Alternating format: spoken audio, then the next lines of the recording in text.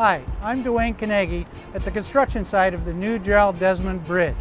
Behind me, you can see the massive 3.1 million pound orange mobile scaffolding system, or MSS.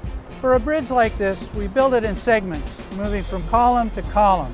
The bridge is made out of reinforced concrete, so normally we would build temporary bridge structure or false work to hold up the concrete while it hardens. You have to build the false work, take it down, move it to the next one, and rebuild it. That takes a lot of time and it's fairly inefficient. So this mobile scaffolding system, or MSS, enables us to just jump from segment to segment. It's a lot more efficient and it's a lot safer for the workmen.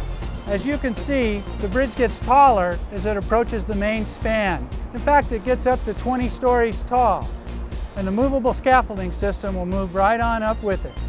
Now you may wonder, how do the workmen get up there? Well, let me show you. So right now, the workmen walk up the temporary stairway you can see behind me, about 8 flights. And now I'm standing at the beginning of the bridge. And what you can see behind me are the first segments of bridge we built using the MSS. And soon this roadway will connect up to the bridge and the workers will be able to drive up to their work area. I think they'll like that a lot more than walking up 20 stories.